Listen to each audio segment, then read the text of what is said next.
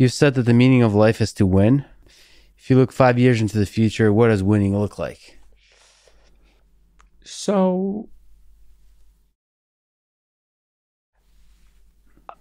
there's a lot of, I can go into like technical depth to what I mean by that, to win.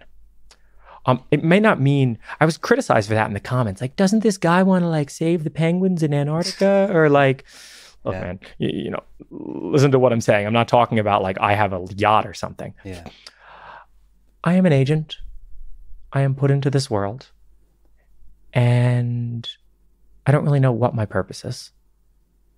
But if you're a reinforcement, if you're an intelligent agent and you're put into a world, what is the ideal thing to do? Well, the ideal thing mathematically, you can go back to like some Schmidt-Hoover theories about this, is to build a compressive model of the world.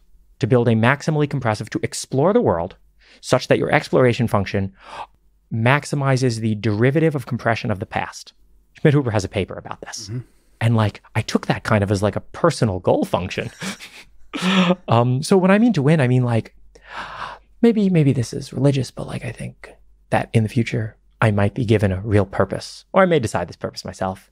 And then at that point, now I know what the game is and I know how to win. I think right now I'm still just trying to figure out what the game is. But once I know. So you have imperfect information. You have a lot of uncertainty about the reward function, and you're discovering it. Exactly. But the purpose is that's a better way to put it. So the purpose is to maximize it while you have it a lot of uncertainty around it, and you're both reducing the uncertainty and maximizing at the same time. Yeah. And so that's at the technical level. What is the if you believe in the universal prior? Yeah. What is the universal reward function? That's the better way to put it.